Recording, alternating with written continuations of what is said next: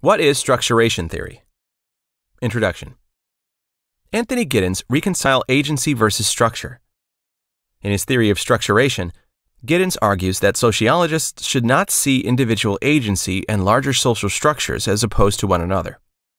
Instead, we should understand them as two sides of the same coin.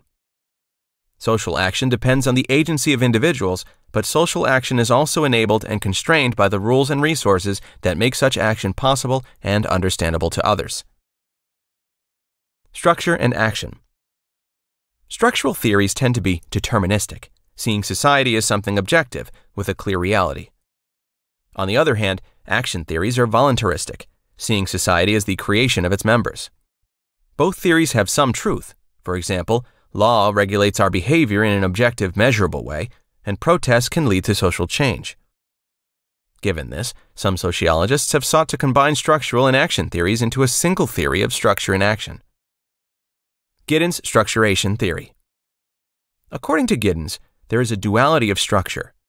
Structure and action, agency in Giddens' terminology, are two sides of the same coin, with neither able to exist without the other.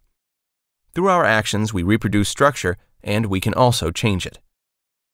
This relationship is called structuration. Take language, for instance. Language is a structure made up of rules, grammar, spelling, etc. These exist independently of anyone using the language. Using language means obeying and reinforcing its structure.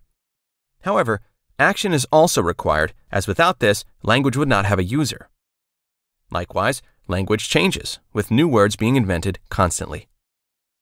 Reproduction of structures through agency. Let's look at how structure and action are both important. For Giddens, structure has two elements. 1. Rules, norms, customs, laws, etc. And 2. Resources, economic, like raw materials, and power over others. Rules and resources can either be reproduced or changed through human action. However, they tend to be reproduced. This is for two reasons. Rules contain a stock of knowledge on how we live our lives, going to work, shopping, etc., involve applying these rules. Of course, we also use resources when shopping. So just by going about our day, we reproduce structure. We also reproduce the existing structure because we have a deep need for ontological security, a sense of stability and predictability. Constant shifts in social structure would be, at best, unsettling. Change of structure through agency. However, we can also change social structure through our agency in two ways. We can reflexively monitor our actions. In late modernity, we are constantly reflecting on our lives, and we can, as a result, choose a new course of action.